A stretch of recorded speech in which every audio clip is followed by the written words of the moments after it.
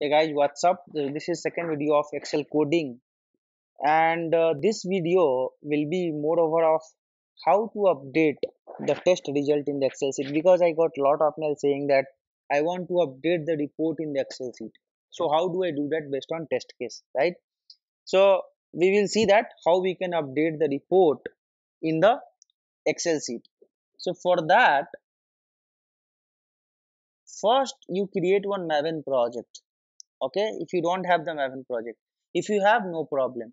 If you have the Maven project, you add these two dependency. You can Google it and you will get from the Google Apache POI OXML. These two dependency you can get it from the Google. Add the dependency, then on the POM do right click, run as Maven install. Dependency will get downloaded, and then you go to the project, right click on the project, go to the Maven and do update project, force update and click on OK, right?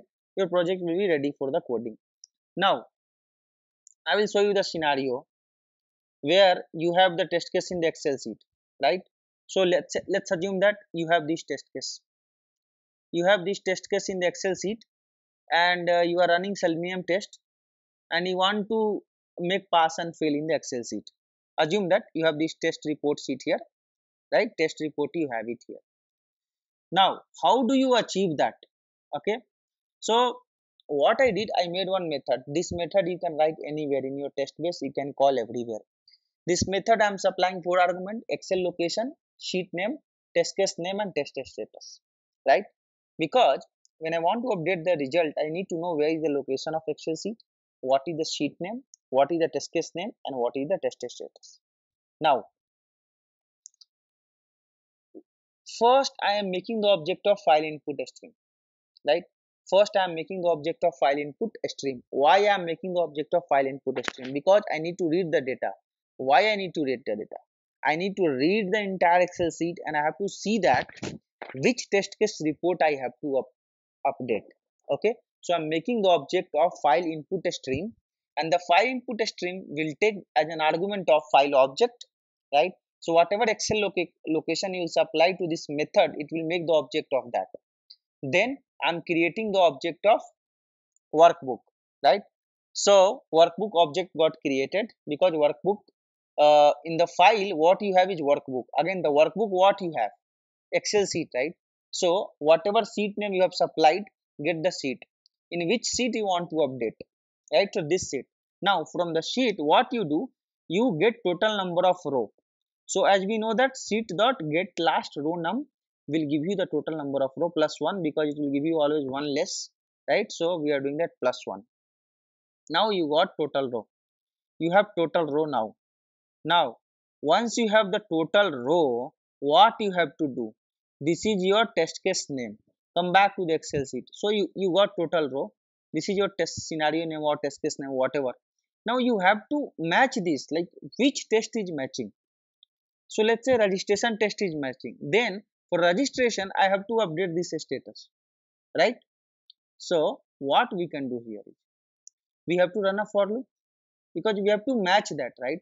So we have total row available here. Now what I can do from the row, okay? So whatever row I have, so one by one I will get the row. So if you look at here, sit dot get row of I. So first row I will get the first row. From the first row I will get of cell 1. So what does mean by from that row I am getting the cell of 1 dot cell string cell value? What does mean by this line of code? So you got the first row. From that first row, as we know that our second column is the test case name or test scenario name. So in this here in the Excel it starts from the 0. So this is 1, right? So 1 we know that. So we can hard code, because this position is not going to change. So we can hard code because we only created the Excel sheet. We know the position. So get of 1 dot get cell value. So get the cell value. Now see, like whatever variable you have dot contains test case name. Whatever test case name you are supplying, if contains, right?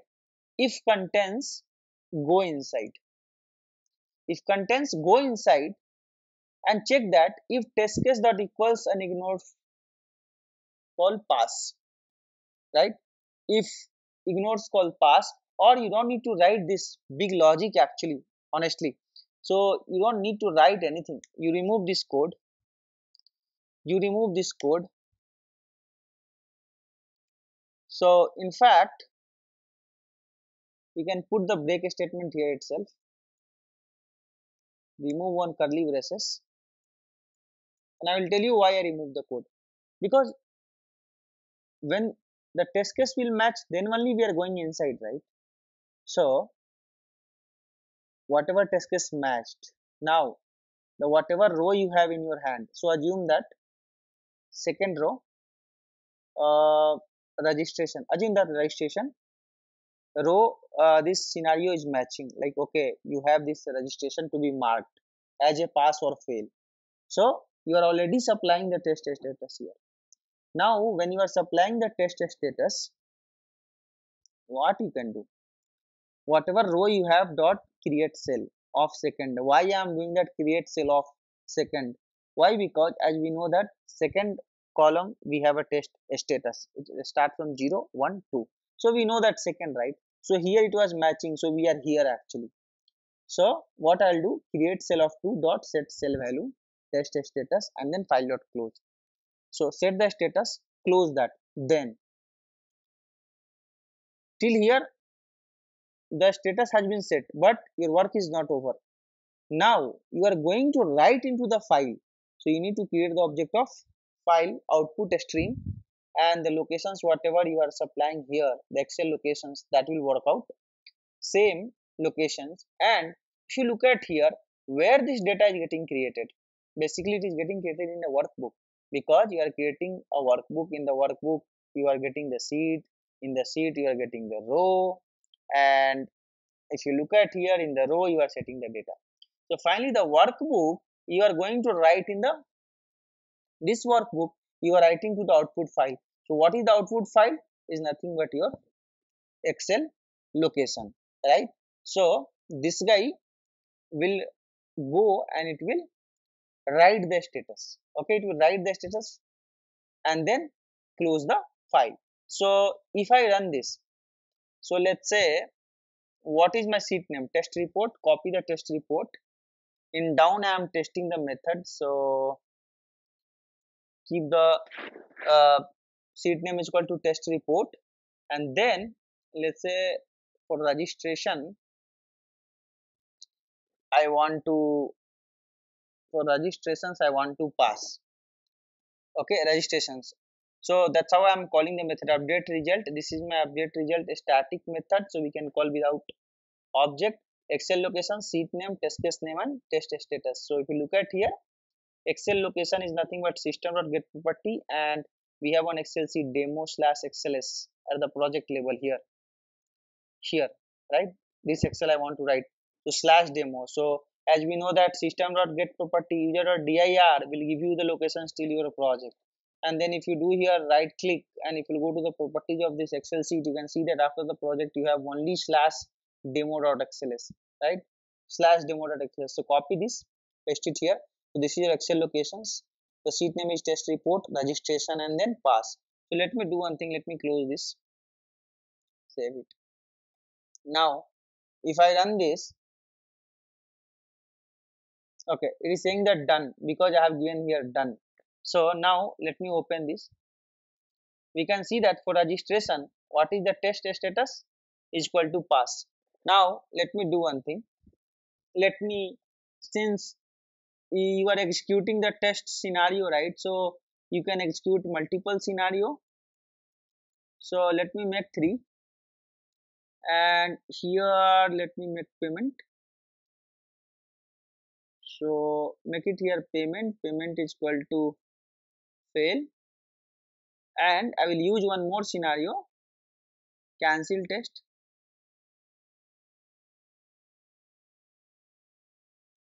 Cancel test is equal to pass. Now let me close the Excel sheet and let me run this. Yeah. So now if I open this Excel sheet, I can see that pass, fail and pass. So that's how I'm able to update the report in the Excel sheet. Now what you guys can do is the same code. Okay, uh, since this is a method, so you can use this method in your test base or somewhere wherever you have, and you can call everywhere. So whenever you want to update the report, you can call this, right? So if I have to show you what I can do, the same thing, I will do a control C. I'll make another class. I can show you how you can achieve that. So let me make here itself one more class so that you'll understand how you can do in the real time. So let me make a main method, paste this code, and only what changes I have to do is, since this is a static method, so from different class I have to call class name dot method name, right? So let me update here. So got updated here. Now I'm getting a compile time because this will throw the exception, so I need to add the throws.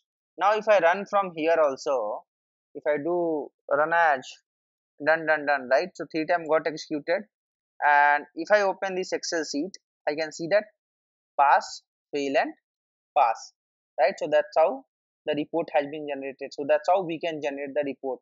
So hope you guys will be able to understand this code. This is a simple code. If you go line by line, you will understand. I know only where you will get a problem. You will get a problem here, uh, the area where I'm creating the, here you will get a problem because in the row I'm creating the cell, second cell. Why I'm creating the cell? Because in the Excel you cannot write just like that. Okay, you need to create the second cell. So for the corresponding test scenario, you need to create the cell and then only you can write, and you know the which column you have to create, right? So this is your second column. That is the reason here I'm creating create cell of second dot set cell value, right? So you can take this code from my git locations, and if you do a practice, you will able to know how you have to write this code. So let me commit this code so that you guys can get this code from my git location. Let me commit the a class also, so you'll come to know how to call also from the different class.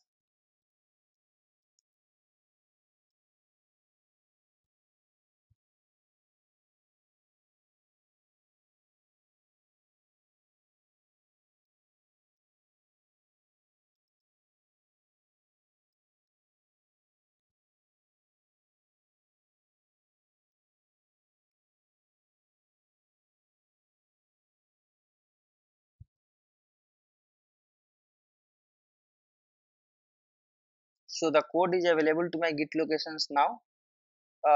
If I will go to my git locations now, I can see the code there. So if you look at, uh,